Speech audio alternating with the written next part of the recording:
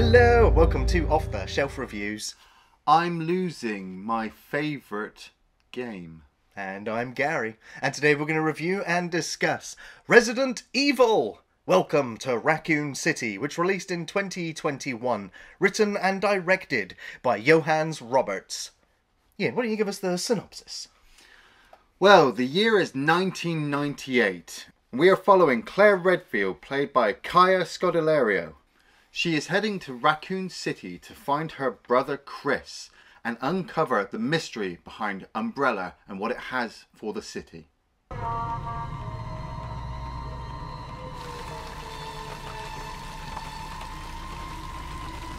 I help you? So this film was announced even before Resident Evil, the final chapter, was actually in theaters. Yeah. And I was kind of like rejoicing. I was just like, yes, it's being rebooted. I'm championing a reboot. I don't even know who's making this reboot yet, what's going to happen. Yeah. But it was Greg Russo who was originally signed on to do the reboot, to write it. Yeah. And James Wan was going to be the director. And so the two of them were collaborating on this reboot.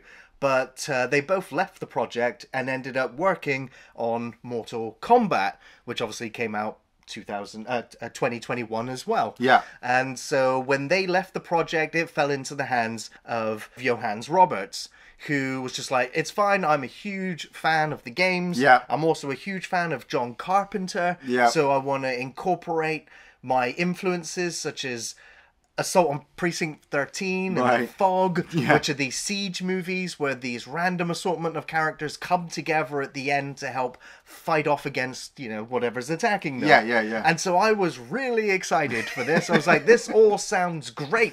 He said he doesn't like the Anderson films because they're too action orientated. Oh, yeah. And he wanted to bring Okay. it back to the horror and the suspense of the game. So I was like, you're ticking all the boxes that I want to hear. And then the promotional material started to come out, and we started to see the still images, and everyone went, Oh, God. I've seen cosplayers in better stars outfits than what's in this film. This looks really cheap. Yeah. And then the trailer came out. What the? We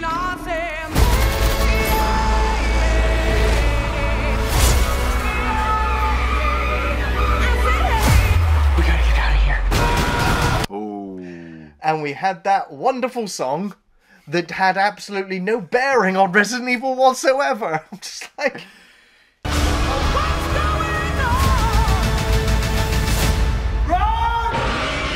Yeah. and then the film came out. And this was during the pandemic as well. And so the theaters, most of them were closed down, but they were like, we're delaying this film. It is releasing in theaters. It's not going to streaming. You must see this in theaters. Yeah.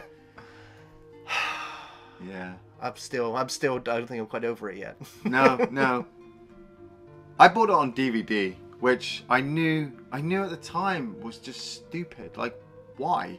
Why was I buying more into this franchise? I've already gone through, 7 films up to this point, plus X amount of games. I've watched fucking anime, fucking CGI, Netflix promotional films that have been coming out. I just keep feeding myself to this franchise. But, I know people who are fans of them, and so I was just like, screw it, I'll buy the film. And I bought the film, and I sat down, and I watched it, and I got all the way through, and I hate myself. I hate myself for buying it, I hate myself for watching it, I hate myself for even just being associated with this franchise. Like, even when you'd even said about it being a remake coming out at the time, I just didn't want to talk about it. Mm-hmm. Like, why are we still talking about Resident Evil? It's not working. At this point, I've got, a 7 film series with Paul Anderson, a bunch of animated movies, this film, and a Netflix TV series. And we've just finished a Netflix TV series, but we're not talking about that at the moment. We're talking about this film. And I'm surprised. This is actually the best live action adaptation of Resident Evil to date. Well, that's not saying anything at all, really. No, I know. It's not really saying anything at all. I know, but that's what we're going with, because like this director, I looked at his backlog and I saw that he'd done this film called F, which is a horror movie about a group of hoodies that go into a school and kill a bunch of teachers. It's very low budget, it's done well, and like you said, it's got the cool motif of John Carpenter kind of hints in there. I don't know where he's hid them in this film. Well, no. Well, I mean, I was excited for this because I quite liked 47 Meters Down. It wasn't the best shark movie at all, but it proved as a director, like, with very minimal kind of effects and budget, he was able to capture some suspense really well. Yeah. So I'll say, if anything you get from 47 Meters Down, some good suspense. But so I was the only Carpenter-esque thing that I see in this film is the aspect ratio and John Carpenter's font being used. Yes. Okay, let's get that out of the way. Why have you got to put those timestamps in? They're fucking useless. Yeah, They're fucking useless. They just make no sense. They start, and at one point, I swear, they jump like 2.5 hours. Like, we have them like every 30 minutes. Yeah. And then they jump 2.5 hours. That's bad. Again, we start off in the orphanage. We have Chris and Claire Redfield living in the orphanage. I didn't know this.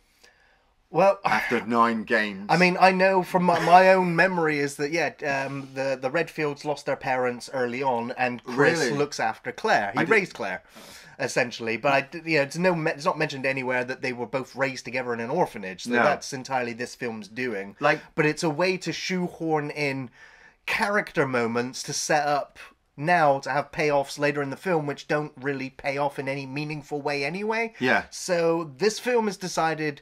Now, I'm just going to say this now. I am a huge, avid Resident Evil fan, all of my comments coming at this film come from someone who loves the games. Yeah. Not someone who's impartial and just sees this as a movie, but I see this as an adaptation of the games. And so I'm going to judge it as that. Yes. I still think some of my criticisms of this film could be landed on it as if it was just a standalone film, not based on anything, as piss poor filmmaking anyway. Yeah. Because it's incoherent and it's a mess.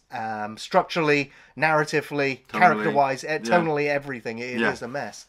And so having Chris and Claire here now, all it does is to set up this thing with Birkin where when Claire comes to visit Chris later on, she sees pictures of Chris and Birkin, and he's like, yeah, Birkin raised me like a dad. He is my dad. Oh man, I hate that moment. But I mean, we also have just our introduction to the Birkins as well. We see Birkin at home, and Sherry is having nightmares about this monster that's chasing her. And I'm just like... but that's not until halfway through the movie. We're still in the flashback. This is still pre-1998 where Chris and Claire are in this orphanage. And we have Neil McDonough playing Birkin. He's a great actor for bit parts. He's never been anything too good, has he? He keeps signing his name onto checks, which I just think are just there for money. I think he's better than the things that he's played. Yeah, definitely. I see him as a good Birkin. I don't know if that makes me a bad person, but he's creepy and ominous, standing there giving us this, because he's got nothing to work with. And we say this a lot of times, don't we? Actors work best sometimes when they have nothing to work with. Yeah. It depends on how good the actor is. This has caused me back to something that Johannes said as the director. He was just like, right, call them a cast, and they're all playing these parts from these video games, and the cast want to know how to play their parts. And he said, well, you are all the characters from the video games, but you're also not. You're also who you want your character to be. You need to bring yourself into these characters to make these characters shine, because the games don't have characterization, so you have to bring it. And I don't know whether that's the cause, because all these actors went, well, if I'm supposed to be this character, why am I written this way? So do you want me to continue to... But just like the Paul Anderson movies, that's what the original Claire did, didn't she? She was told to go out and play the video games, so she went out and played the video games and then came back, and that was the Claire we got. And we were like, really? This Claire is kind of the same. All you have to do is get a girl with dark hair and a red jacket, walk around with a gun in her hand, and it's Claire. Claire in Resident Evil 2 is a 19-year-old. The Claire in this doesn't look 19. Oh, what age is she? We don't know. And visibly they've dressed her well for the part, but at the same time, Claire is really emotional and supportive, and this character is just cold and cut off and uncaring. Yeah, she's left Chris at some point from the orphanage. We've had the, like I said, the setup with her talking to Lisa Trevor. And don't get me started on Lisa Trevor character, but like this is now supposed to set up that Birkin is evil and Umbrella is bad. And she says that she's left the orphanage. She left Chris and she's been travelling the world. And while she's been travelling the world, she's uncovered that, oh no, Umbrella, which has been running this town for how long? Forever. 50 years, 100 years, because at least the woman in the fucking diner, she actually says, this is my hometown. So she was born fucking here, and Chris and Claire must have been born here, but, she's left, but why? What caused her to leave? Well, because he was going to experiment on her? Exactly, and she managed to escape, didn't she? She ran out. Yeah. So. She ran out, and that's it. And so it gives off the impression that Chris is supposed to have been experimented on by Birkin, but it's never actually revealed. It's hinted slightly, but never revealed, because everybody drinking the water in Raccoon City is being slowly infected. Especially the incident that happened a couple of days ago. What incident? Exactly. Well, that's it. Somebody reports. Well, but Ben, doesn't he? Ben's been sending information to Claire. And he reveals that everybody in the town of Raccoon City over the years has been slowly experimented on by Umbrella, because Umbrella owns everybody. It's in the fucking water. This whole town's been poisoned. Slowly over years and years, and people are getting sick. And I'm like, that's not how towns work. Like, I bought the ones in Paul Anderson's easier because they were just a pharmaceutical company. They were hidden, and they built the town up. This Umbrella, they own everything. The police department, the rubbish men, the postal ladies. Well, I mean, I don't know. I'm kind of confused now between the Netflix TV series where it is a whole town built by well, that's Umbrella. it. Yeah. All these programs kind of mixed them all together, but starting with Claire driving into the town, we do get the truck driver. Yeah. Eating the burger. But that's what this film does. It's like, I'm a huge fan of the game, so you're going to see thousands of Easter eggs from the game. So I'm like, but without context, it doesn't matter. You focused on all the wrong things. So getting a gratuitous close-up of this cheeseburger as he eats it, I'm like, that was in the game. Yeah. That was in the game. That was in the game. It's just, that's what this film feels like. But it doesn't feel like it got beyond the surface level. No, it didn't. Exactly. Of what we see visually in the games. Yeah. And so, it's just... I mean, it's... This bit with the truck, I've got to talk about it. Claire's hitchhiking into town. He's giving her a ride. He's got a Doberman, and straight away you're like, oh, it's going to be one of the Cerberus dogs. Whoa! But he is lecherous and disgusting, and he puts his hand on Claire, and he doesn't see because there's a storm and rain. There's a zombie in the road, So and much he hits rain. it. So much rain. He hits it and he goes wandering down. And he's like, oh, I couldn't have seen it coming. What was she doing in the middle of the road? And the Doberman bursts out of the cab and starts licking up the blood because the zombie got up and walked away. Walked away! It walked away! It walked! It got up and it walked, ladies and gentlemen. It was lying there 1 minute and it was infected. And it got up. And not only does it walk away, it stands in the edge of the woods and stares at Claire. Yeah.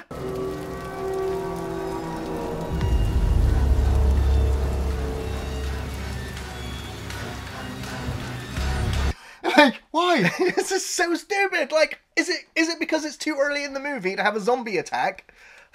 It baffles the mind. Yeah. And so we see the Doberman eating the blood and get back in the cabin, and then a bit later on we see him, with the dog, and the dog's like drooling. It's got green. Wait, don't spoil that bit yet. I want to get to that point because once we get Claire into the city, we've established that Birkin is bad and Umbrella is here, and we even get that title card. Thanks, movie, for giving us the title card, just in case we still didn't know what Umbrella was doing with Raccoon City. Well, the title card explains, the reason why there's no zombies in this movie. It's like, everybody already left town, and if they haven't, they're leaving already, so don't expect too many zombies. Yeah. Now, this film apparently the budget was 4 times what it eventually was. Sony kept going, we're looking at the income takes for final chapter, and budget's cut.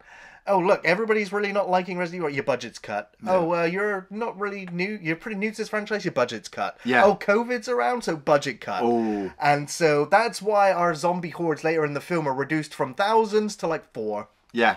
And because of COVID filming restrictions, and because of budget cuts, apparently there was so much more that they wanted to put in the film that just kept getting cut and cut and cut and cut, which is frustrating, annoying, aggravating, and soul-destroying if you're a director who has a vision.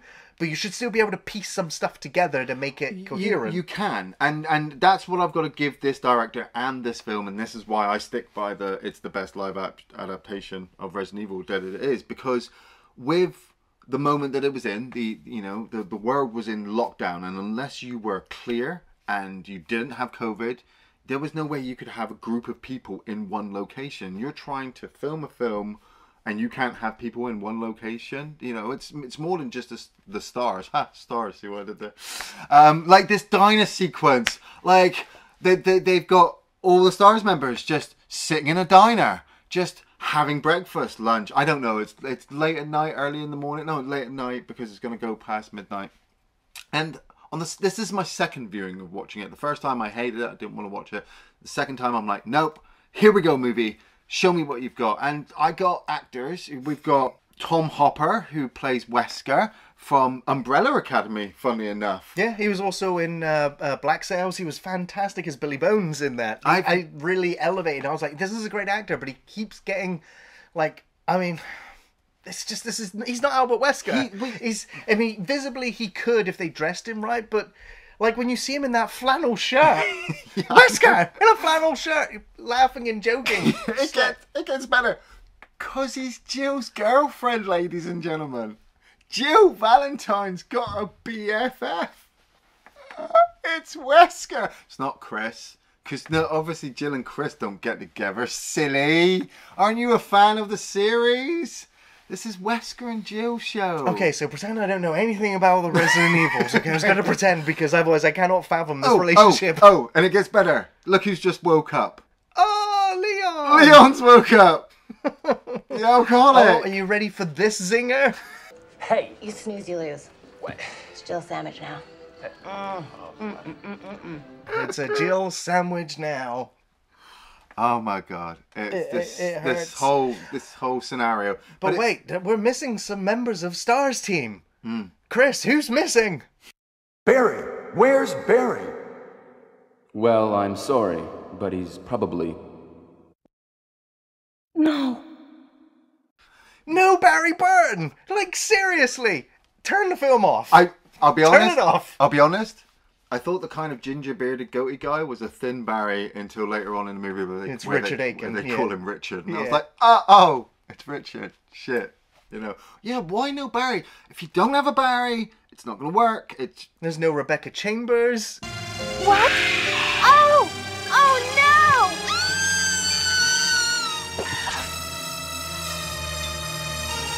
no! Well, there's no Enrico. There's no Forrest. No Joseph. Oh, there is a Forrest. There is a Forrest there. I mean, this is Bravo team, ladies and gentlemen. These two fucking donut-eating, coffee-swigging cops walking in is Bravo team. And they've just announced that they've got to head up to the Spencer mansion because somebody's found a body. Oh. So wait. Somebody rang the police station and said, excuse me, there's a body in the mansion. In the mountains outside of town. What were you doing there? I sat there reading the notes like, this is the best script you've got. These two bumbling fucking cops are going to drive all the way out to the mansion in their little squad car looking for a body. Shithole town. Yeah. Okay. And these stars members, because we don't actually even get told these are stars. They just work for Chief Irons. Right. They never mention stars. They don't break it down. These are just a group of detectives or whatever working for Chief Irons. Chief Irons, played by Donald Logue, who's a cool actor. You might remember him as the guy from Blade who got his arm cut off. Yeah. You know. He is so annoying in this film. He is kind so of annoying in everything. overacting in this. He just shouts all of his dialogue. It's so bad. Hey! Okay, Chief, what's this all about? Yeah, what's with the alarm? Well, if you all shut the hell up for a second and listen, maybe you'll find out. What the fuck are you doing here, Leon? You said everyone into the briefing room, so here I am. I didn't mean you. you moron. I want you dressed in 5, all of you, and ready to fly because I want to know where the hell Bravo team is and what the fuck all those alarms are about. You got me? Clearly some bad shit. And not only that, like, Chief Irons in this is just a misrepresentation of his Gary, character from the games. They are all I know. misrepresentations of the characters. They really are. But the thing is, it's like the thing that annoys me is that Chief Irons in this film gets so much screen time. That's the thing, because this film has so many characters, because they're taking Resident Evil 1 characters, Resident Evil 2 characters, putting them into one movie. They're giving us the Birkin family, they're giving us stars, they're giving us... It's annoying because characters that are the star of the film, like Claire Redfield is the star of this film. Like, she is the pivotal one who's kind of driving the story along. However, Leon Kennedy is also sort of the film's... quasi main star. Because we follow him from his first day, from his hangover to the diner, into Raccoon City RPD. And so he's like our guide through Raccoon City, because he's new there too. But so these characters needed some character development and focus, not following Birkin, spending loads of time wandering around the car park, barking orders. It's just like, if you're going to have Chief Irons be in this film, like, give him the traits from the games. Give him the weird creepy factor of the dead mayor's daughter. Give him the creepy factor of stealing children. They couldn't have any of that, because they couldn't have any of the locations. Look at where they go. They go from the star's office, which is just the diner but changed, to then his office to pack up his stuff, to the front of the fucking police station, to the armory, which is, you don't see any other police officers, and the armory is empty. No, that's the thing, and that's like the police station. Like, when you see the aerial shot of the town, the police station is massive, and they've got this giant car park. They've got helicopters, and I'm like, and there's 3 police officers and stars. And it's like, well, did everybody leave town too? Just like the beginning intro said, because it was a COVID. Where's outbreak. Marvin? Hang in there. Don't worry about me. Where the fuck is Marvin? Marvin. They should have had a Marvin all the way through. Marvin and Leon working together would have been great. But I said, I'm totally with you, man. I want to fucking hit on this so badly as well. Here's the other thing I wanted to bring up. Okay, when we see the front of the RPD police station in this film, I was just like, jaw hit the ground. I was like, that's fucking beautiful. It does. It's stunning. It looks the amazing. rain, the lighting, the atmosphere, the mood, the music, the camera slowly sweeping in. I was like, that's great. We get into the entrance hall, the reception hall of the police station. I'm like, that's great. You got the big statue in the back and the desk at the front. I'm like, wait a minute. In the games, this was a converted museum that was being turned into a police station. What's this film's excuse? There isn't one. There's no it's just a really large building that they've got in Raccoon City. I appreciate that Capcom gave the filmmakers all the blueprints so that they could recreate the mansion, the Spencer Mansion. They could recreate the police station, to scale. If they wanted to. But they didn't. Well, they kind of built a part of it and then green screened in the rest. Because of budget cuts? Now, I also just think, like, when it looks so odd when you don't explain things in the film. When you go from this grand entrance hall and then you go to Chief Irons' office, which is just this wooden panel shoebox.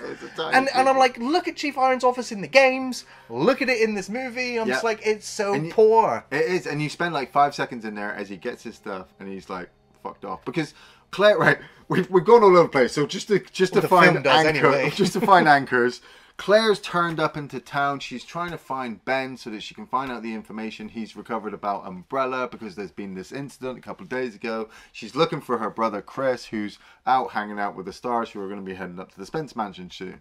She heads to their house and she breaks in, because Claire's the master of unlocking in this. And she looks over at the neighbours, and the people of Raccoon City are supposedly have been infected over time by whatever virus, and they're just balding. And Chris just never noticed the look of his neighbours ever. Ever. I keep drinking this bottled water, not tap water.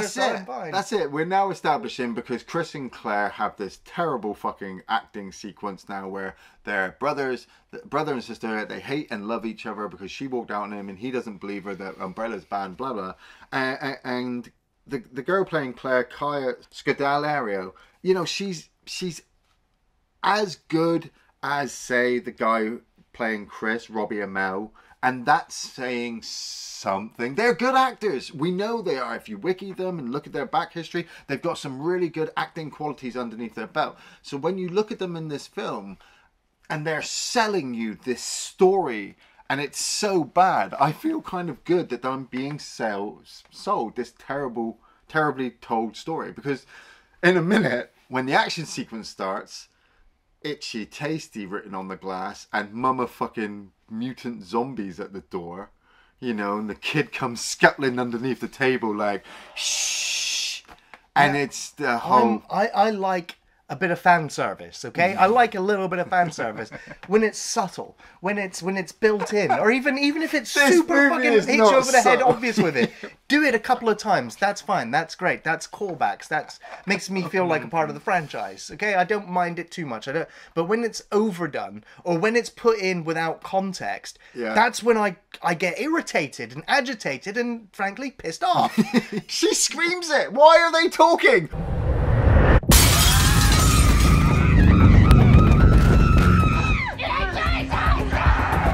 Why are the zombies talking? Because they've not fully zombified yet. And Is that right? Now, the thing is, like, Itchy Tasty, it makes sense in context to the game because it was a scientist. He was keeping a journal throughout their time in the mansion.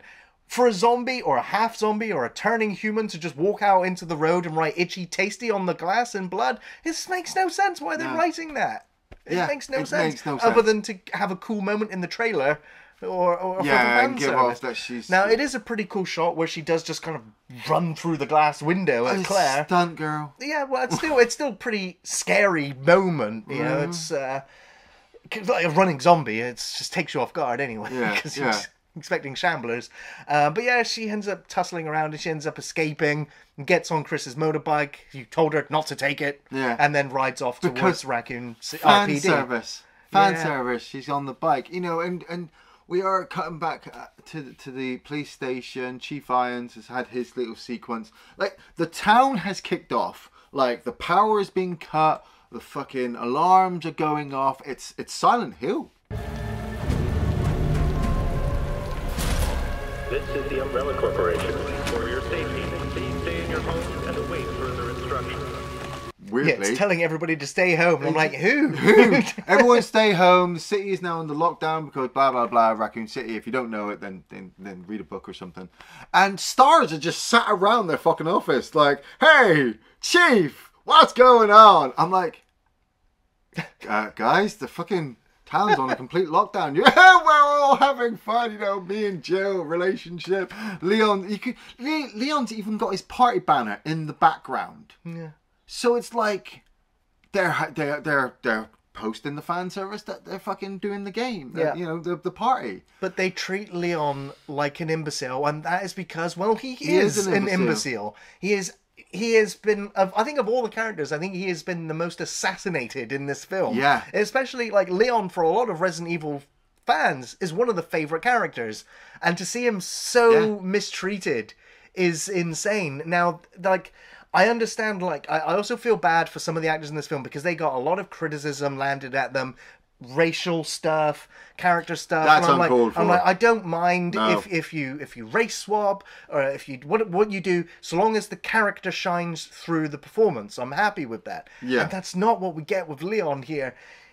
Now, granted, he's supposed to be hungover and dishevelled, but to the fact that he gets yelled at and screamed at, that he's bungling around, that he doesn't know what he's doing, the fact that he ends up passed out yet again at the reception hall of the RPD while this huge fireball explosion goes off in front of him, and he's still sleeping through it until a gunshot goes off when Chief Irons shoots the walking zombie, the flaming zombie. Now, Jesus wept movie.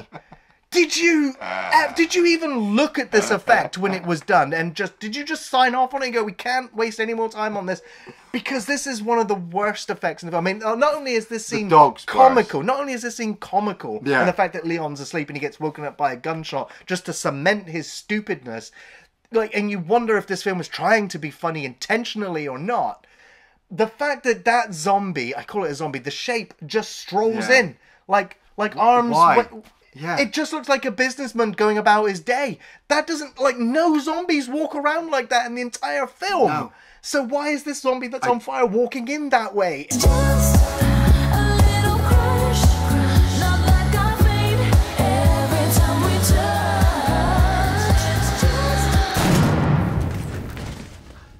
It boggles the mind. Now, Leon is now aware of zombies and monsters and stuff, and he puts it out and he's like, yeah, I don't know what's going on. And I will get to my frustrations with that a little bit later when he encounters Ben, who he has to go all the way through the car park to get to. The Ben sequence, oh god. But the music in the flaming zombie sequence, I only got it for this second time of watching the movie, that the music in this film is fucking completely shit. It's the wrong choice. But I feel like maybe the director purposely did it to shaft the studios, because he kept getting shafted. Like the first sequence with Claire, she's in the truck. It's was it the Cardigans? All the music. You're talking about the actual songs. Yeah, the songs. I thought the actual music in the film was really good. Well, the creepy horror-esque kind of Resident Evil type music. Yeah, but also the action stuff was. Yeah. The music is the actual soundtrack music itself. So specifically from 1998, which I didn't get the first time round. Yeah. But then I like the first song with Claire, I'm Losing My Favorite Game, by the Cardigan. I laughed when I heard that, and I'm like, oh my god, he's doing this on purpose. Yeah. And then this sequence with the flaming zombie, this song, like, why you would even fucking contemplate putting that in a horror movie unless you wanted the audience to laugh. Yeah. And the audience can't laugh at a flaming zombie if it's screaming, shouting, running. So you've got to have it walk. And it just fucking ruins everything for the character of Leon, because Iain just walks in and goes, bang, what the fuck are you doing, man? You're fucking asleep. And Leon's like, that's Leon all the way through the movie for this movie. Jill walks up to him like, hey Leon, how you doing? Until he gets the rocket launcher at the end. That's it. Spoilers, he gets a rocket launcher. So he does end up going to, he ends up meeting with Claire, who is met with Ben, who gives the information, like, yes, I was trying to unveil that Umbrella has been poisoning everyone in Raccoon City, but they managed to lock me up. But I'm also in here with a zombie. So Leon, blatant. You need to let me out. Leon, you need to let me out. Leon, you need to let me out. Leon's like, no, I'm not going to let you out. I'm not going to let you out. But he ends up wandering up to Ben, and Ben ends up grabbing hold of Leon, takes hold of his gun, and points it at Leon, like, now you need to let me out. Now you need to let me out. And we have the sequence, Now, the dialogue here is atrocious. Like, Ben knows what a zombie is. He tells Leon, I'm not going to get taken out like that because I know what's going on. Have you ever heard of the T virus? The G virus? Of course you fucking haven't. Well, it's a virus that genetically modifies the DNA of a living cell, and it's turning these people into fucking weapons, man. He has a gun. He is in a room in a cell with a zombie, and guess what happens? You'd think he'd shoot the zombie, because he knows, and he's just told us he knows. I would have just had Ben get eaten by the dogs in the car park. We could have just done that, but no, we have this whole sit-down sequence where, as the audience member, you just know the stealth zombie is just stood there. It looks nice, gory on the mouth. But even Leon doesn't kill it, does it? Fucking Claire, Claire has to come in and kill it. Well, Claire doesn't even kill it. She incapacitates it, and then it gets back up again, and he unloads his fucking gun into it like 9 times. Yeah.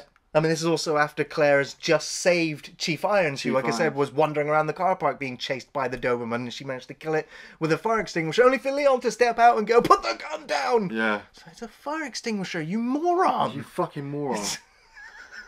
Alpha Team has been dispatched to the mansion as well. And they've landed near the upturned police car of Bravo Team. And Vickers is played by Nathan Dales, who you might remember from Letterkenny, which is quite a cool Canadian comedy. When I saw him in this, I was like, this is ruined. This movie's kind of ruined, because he's a cool comedian, the character he plays. And in this, he's just nothing. He's just the helicopter pilot, and he'll die. But they get... They find the body. They come across the upturned car, don't they? And they start making their way, and they come across the mansion, and it is so blatant CGI. There's less CGI in the game than there is for this movie. And they walk in, and Wesker's character has been given this device to get to the mansion and find something and get out. And it's like you're talking about Leon's assassination. What about Wesker's? Wesker is a good guy, bad guy, good guy, bad guy, good guy, bad guy, good guy. because you know he's there helping the team. Oh, we're gonna split up. Jill, come with me. Well, the fact that Albert Wesker's not even the captain of the team. No, Richard is. Yeah. Like, what kind of weird universe is this? And Wesker doesn't know what he's looking for or who he's working for. It's all about the money. That's it. It's just about the money. And so we've also recently just seen William Birkin head into the lab. He's trying to get his family out. Annette is useless. Annette Birkin is fucking worse. She might as well just be a clipboard. Yeah, she is a shadow of her former self. And so he's heading to the lab because he's got to get because Umbrella's just going to steal everything. Blah blah blah. You know Birkin's character anyway. Wesker is heading through the mansion and he's got Jill with him. And he explains to her, like, yeah, I'm just doing this for me. I love you. Or does he tell her he loves it? No, he doesn't tell her. But she acts like she was really heartbroken that not only is he betraying her. The betrayal! Betraying her, but betraying, you know, Chris as well and the team. And just the people of Raccoon City need you, Wesker. Like this actress tried. She's no Jill. Whatever we want Jill to be, she could have been a Jill. Like the best adaptation of Jill, you know, dressed as Jill in a mansion, I suppose. But she happens to look out the window as Wesker is playing Moonlight Sonata. Listen, do you hear that?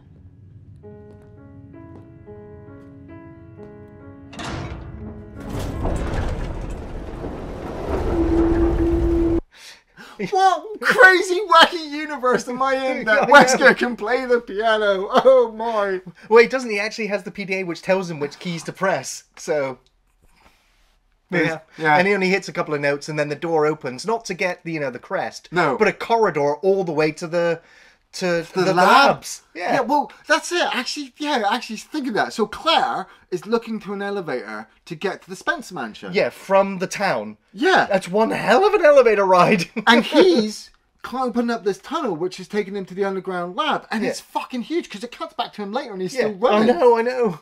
It's an okay movie. Okay. You just need shortcuts everywhere to explain how Lisa Trevor can also be in all these places at once. So the helicopter crashes because Vickers is attacked. He gets the zombie jumps through the window and then he crashes through. Well, we had the helicopter crash into the police station in the second game. Yeah. So now we needed to crash and we'll kill Brad off now because Nemesis isn't around to do it anyway. It's kind of paying cool homage there, which I kind of like. The helicopter crash and the death of Brad, and we've then got the zombies outbreak. Now the zombies in the mansion are definitely a hell of a lot better than the zombies in the town. The thing that gets me is that we are way into an hour into this film, right? Yeah. We saw a zombie in the first 10 minutes getting hit by the truck. We've seen the zombies now outside the RPD. We've seen the weird ghoulish people. Yeah. And now we are over an hour into the film. We're following stars. We're walking around this mansion. And the film's like, suspense time. I'm like, we've already had all these other action scenes. Suspense is over. And so when they're creeping around, like, oh, what's that? Oh, what's that? And we'll go, oh, the zombie's going to slowly turn around and have that iconic moment from the beginning of the game. Yeah. Yet now it's inserted halfway through and beyond in this film. And I'm like, it doesn't have the same impact. Like, if this was the first zombie we saw in this movie, awesome. Yeah. Because it's not. This moment is pointless. It's absolutely pointless. Not just as fan service, but as a way of telling a story. It doesn't work that way. It's the simple basics of escalation. It's like, thinking about it, you just talking about that whole opening sequence there with the zombie, I could easily just move that bit at the beginning of the movie, move the whole Raccoon Alpha team going out to the mansion, and then having Claire and Leon meeting up in a second part of the movie. There is like feels like there's a whole hour and a half just missing, so that they could just slot these two bits together. It's like something I wanted to say at the beginning work. was like, if you wanted to do a movie, do Resident Evil 2 and 3 the game. because that's all in the Raccoon City and the police department, you know? Yeah, but you you can't don't call need it to have Birkin or well, you kind of do. You kind of do. Yeah, but you don't. So you don't need the mansion. Like the mansion could be its own You don't need movie. Lisa Trevor at all. You don't need Lisa Trevor. She's redundant if you're doing 2 and 3, and she's kind of redundant if you're doing the story of the Stars team and the betrayal of Wesker. That's it. Like she the Resident Evil doesn't do 1 anything. has like that perfect escalation of first we see the the zombie, then the dogs, then the crows, then the snake, then the plant, then it just keeps Then getting bigger and bigger. Then the betrayal, tyrant yeah. and the betrayal as well. Yeah. It's so following those characters around that environment, it will work in a film if it's done right. It is fundamentally a haunted house movie. It is the bare basics of horror. Yeah. And they fucked it up. Yeah. And again and again and again. And 2 really worked because it's already happened. It's already happening. We come into it. Not, oh, we've got to establish it all. You've got to see all the fucking little bits to get everything going. We don't. So Wesker's left Jill. Jill's really upset. She's gone and rescued fucking Chris, because you get that whole battle sequence, don't you? Chris comes across the first zombie, comes across Dooley, his buddy who's been eaten. Richard goes off and gets eaten by about 15 fucking zombies. They come out of nowhere. Yeah, literally, it's worse annoying. than Anderson's. Like, at least Anderson had the build up of, like, they've turned off the power, they've reset the computer, that's unlocked the zombies. These ones were just hiding. Yeah, just hiding Until it went dark. to a certain Now point. there's a sequence here that I'd like. The strobe lighting the diner effect sequence, the dining room. Chris fighting. I hated it. I was like, I can't fucking see horrible. what's going on. It's No, really it's horrible. annoying. It's bad Doom. action scene, real bad action scene. I thought, the Rock Doom POV shooting sequence was much better than this. Yeah, fucking hell. Yeah. Now the thing that really annoys me with this bit is like, oh, Chris has got a lighter. Oh God, So, yeah. Okay, that's fine. Chris does have a lighter in the game. does, That's yeah. fine. Yeah. But it's the fact that when the flame is on and we see the zombie coming towards him, going rah, rah, rah, rah, when the flame goes off, The zombie not stops. only does the music go away, but the zombie goes.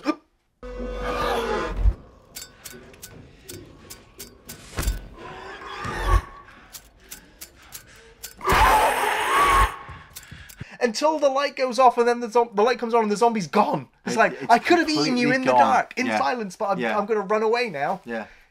And then I'm going to jump scare you right out of nowhere. I'm like, this is not fucking zombie behavior in No. any of the At all. games. Oh. Yeah.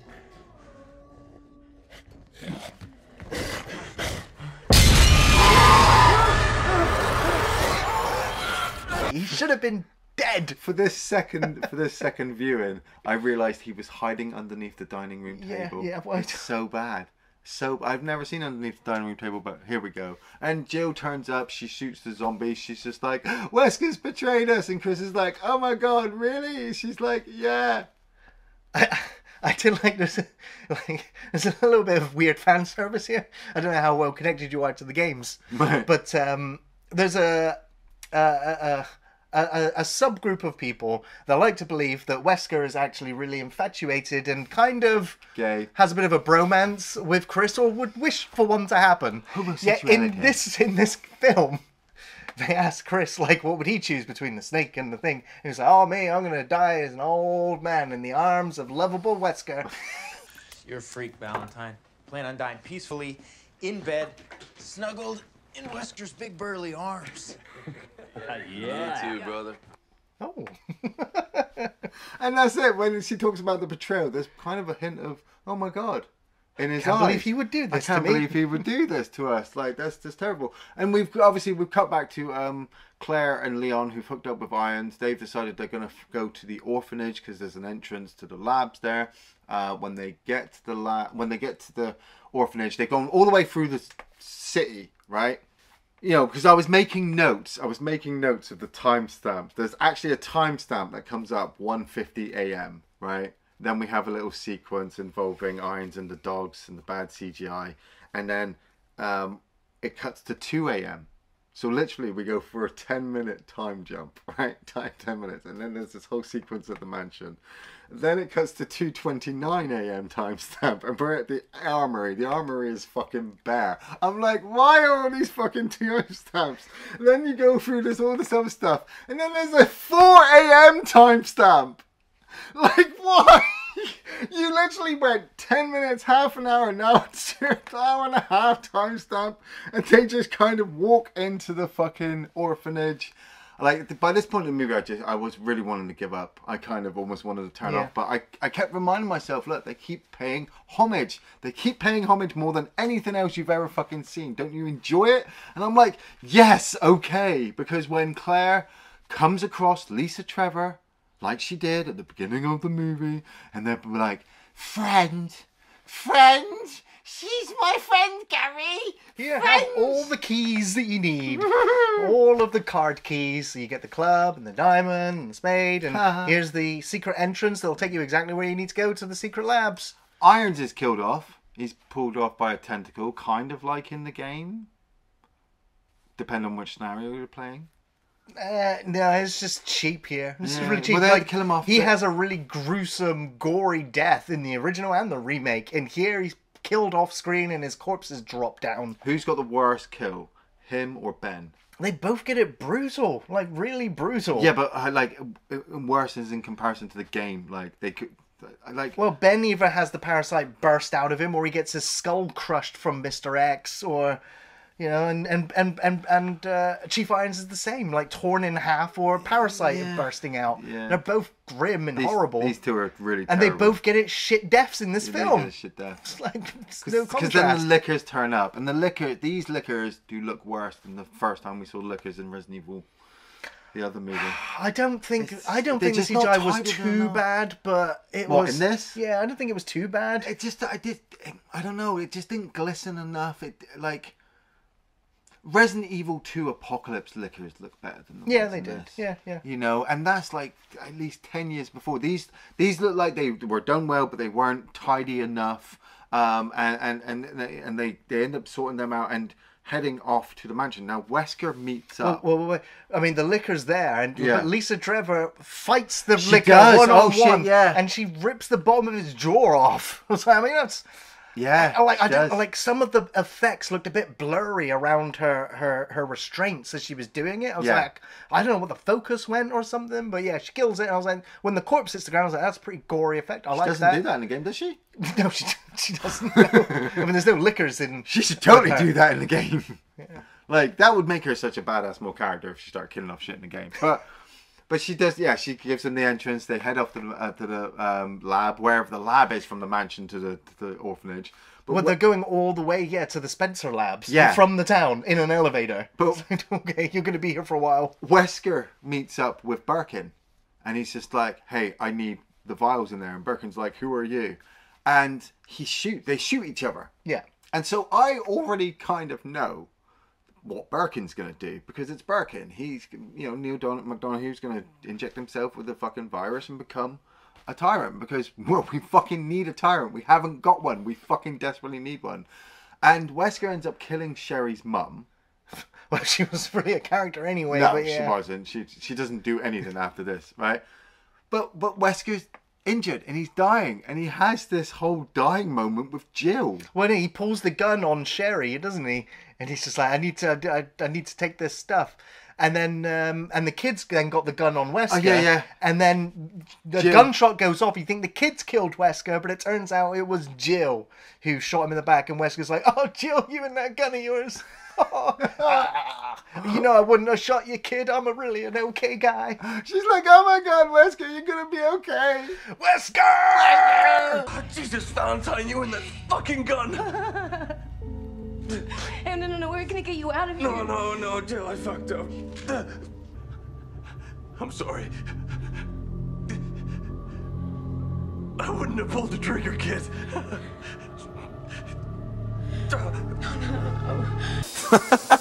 Stop it.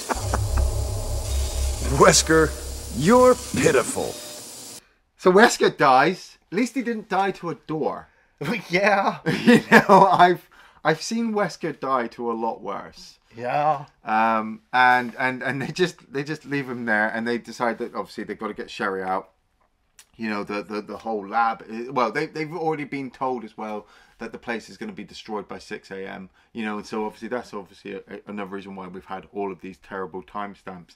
And we then have this fight sequence between Chris and the Tyrant Birkin now, which is kind of reminiscent to the first game, with him like not being able to go a certain way and telling Jill to go on, and him having to hide around. But he shoots him in the face, doesn't he? Well, yeah, Jill turns up and they just all start blasting him, and he dies. Well, yeah, like it's reminiscent. I remember now because they shoot him in the eyeballs, and the eyeballs. Well, he hits him with the head with a. Oh yeah, they shoot the eyeballs off him. Yeah, but they also shoot him in the head with a shotgun, so he goes down. But he mutates again, and of course it's Resident Evil. The boss keeps coming back. Yeah, they got to chase him now to the train, and they get to the train, and they start to make their way out, and we realise the mansion collapses in on itself. Right. Which is weird. It's supposed to be an explosion.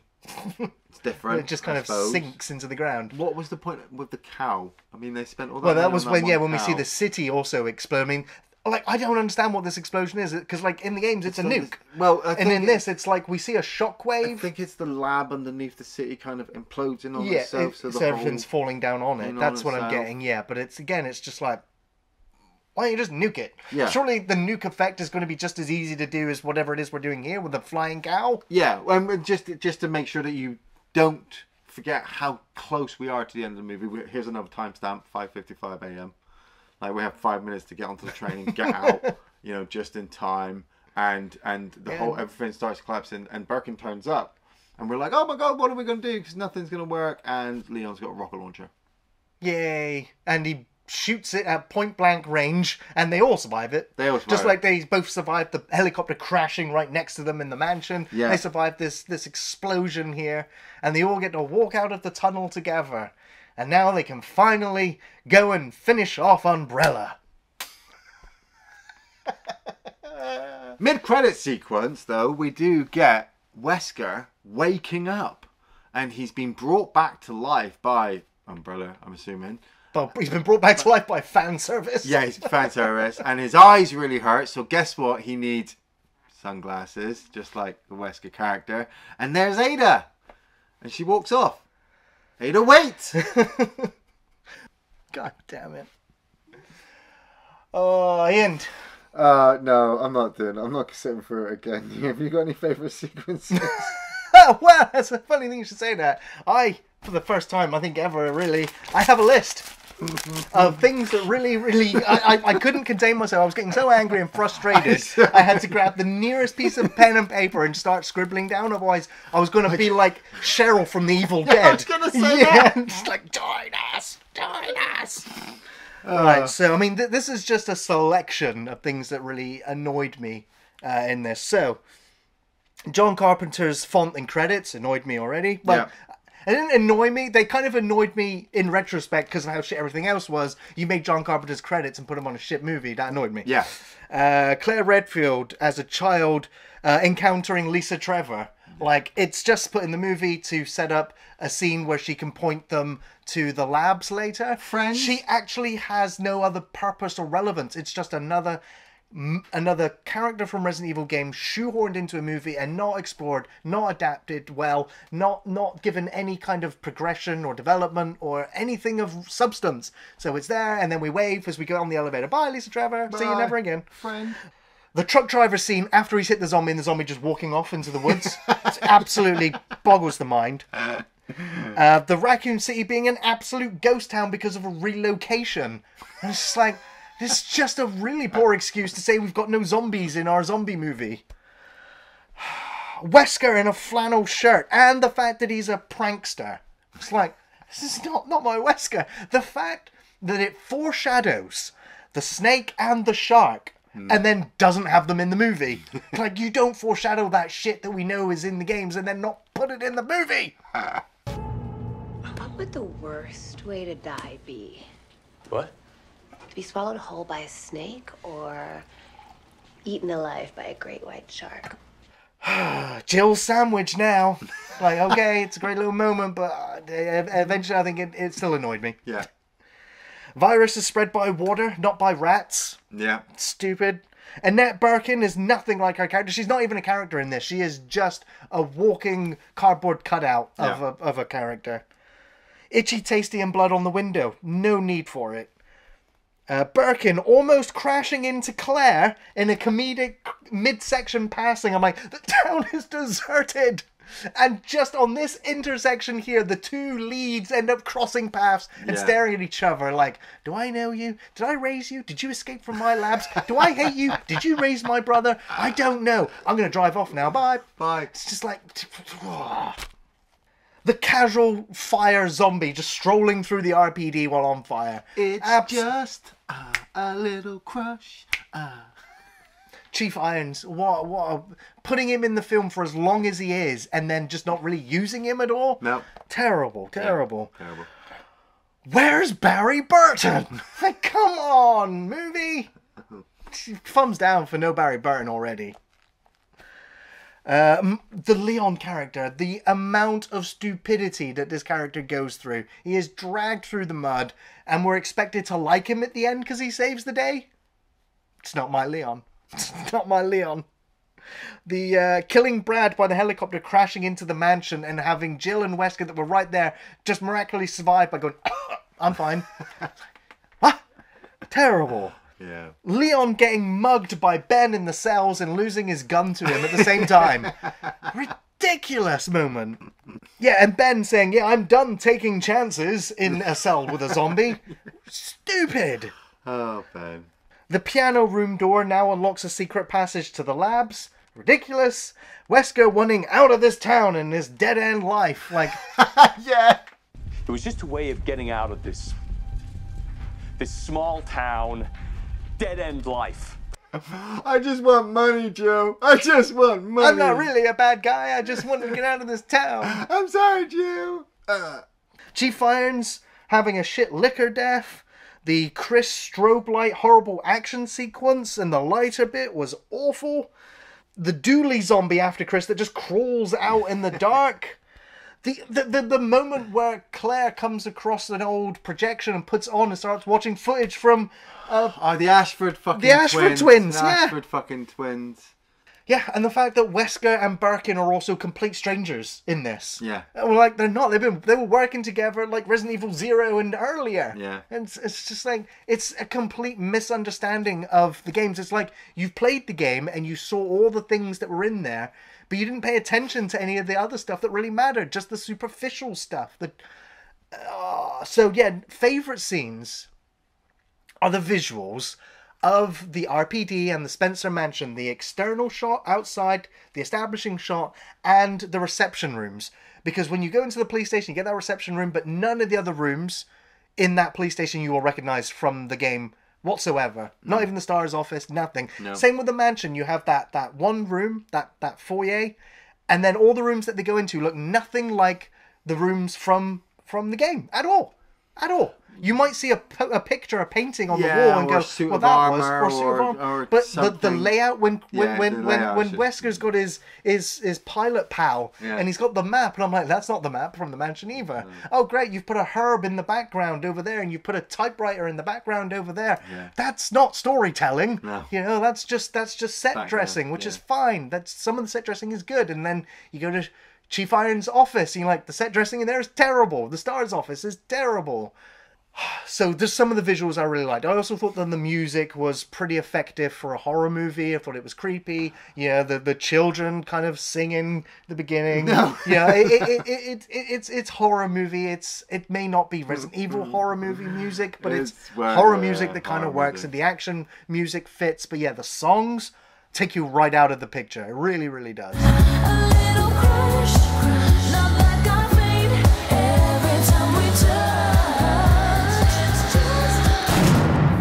And contrary to you, I actually thought that Lisa Trevor, even though she shouldn't really be in this, I think she looked really good. And the actress portraying her did a pretty good job. The makeup effect was really good. The creepy mother's face and the stitching and the tears. The only thing that was really missing from it was the tentacles that keep, popping out of her. Which is not in this version. Yeah, that was really it. I don't really have too much to say in the good side of things. Iain, do you recommend the movie? Do you know, sadly, I do. I do recommend this movie because, as I said, it is the best live-action adaptation of the Resident Evil games to film as to date. I've sat through 7 Paul Anderson movies, a bunch of animated movies, and a fucking Netflix TV show, and this is the best we've got. We've got Chris and Jill and Leon and Claire, a Wesker, mansion, a police station, some zombies. You know, that's Resident Evil. Like, yeah, the story. We definitely need story, and we definitely need everything else. But that's where you want to go. If I want to go, I'll go play the actual game, because that's where choose between playing the first game on the PlayStation with no memory card, or fucking watch Welcome to Raccoon City again. I'll play no memory card, and live the story all over again.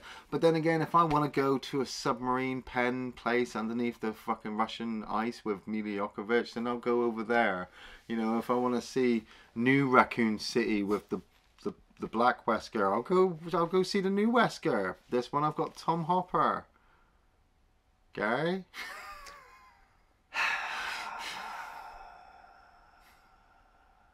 I could only recommend this film to those that like horror B movies. Yeah. With monsters and zombies. You may get some enjoyment from this. It's not truly awful. No. As it has a few good moments. I would say, if I'm being generous, it's average at best. Yeah. But if you are a fan of the game series, then I advise you to never watch this adaptation. It will do nothing to wash away the crap left over from Anderson's Resident Evil franchise of films. He's not wrong. In fact, it may just do the opposite and make you appreciate the Anderson films more. Sing it, brother. I was incredibly excited for this version, and I'm deeply troubled with how this mess came to be, especially after all the promises that this would be the faithful adaptation to the games, and in reality, it's not. Characters, stories, events, locations, all wrong. Off kilter. It's a completely different universe. So if you're a fan of the games, this world would appear puzzling and perplexing and even aggravating. I thought the CGI was average. It wasn't truly awful. It was average. Nearly all the classic monsters show up. Nearly. The effects were nothing special. They were completely lacking polish. The performances were okay, but with piss poor writing, characterization, it was really painful to watch them. The cinematography was a highlight. Great atmospheric, slow shots, establishing locations. Music was also fairly good. They did a good job, as did some of the team dressing the sets. I wanted to like this more, but it just annoyed the piss out of me. I would never watch this again. I don't recommend it. Witness the beginning of evil. Probably also the end of evil too. Thanks for watching Off the Shelf Reviews.